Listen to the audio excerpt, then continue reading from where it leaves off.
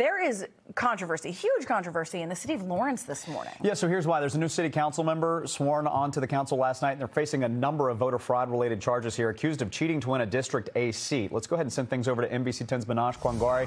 Manash, live for us in Lawrence this morning. Good morning to you, Manash. What can you tell us here?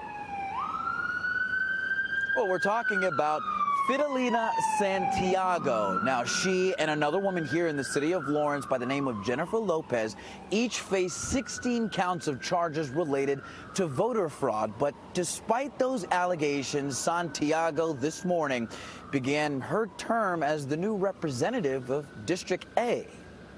I don't have any comment about it. Thank you. Refusing to publicly address the voter fraud allegations against her, Fidelina Santiago was sworn into the Lawrence City Council Tuesday night. The charges stemming from this video, first seen on NBC 10 Boston, showing a woman taking ballots out of a mailbox ahead of the council's election back in November. The man who lives at that apartment went to vote and was told his ballot had already been cast.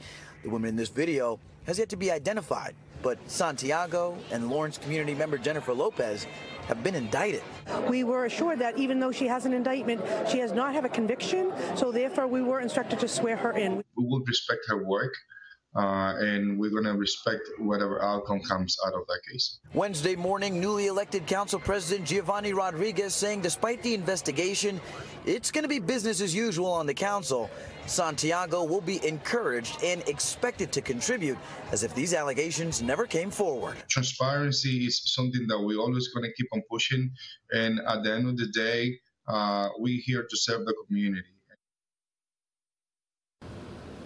Now, the city clerk here says if Santiago happens to be convicted at a later date, well, that's something they're going to deal with at that time. But I can tell you for right now, neither Santiago nor Lopez have been arraigned on either of their charges.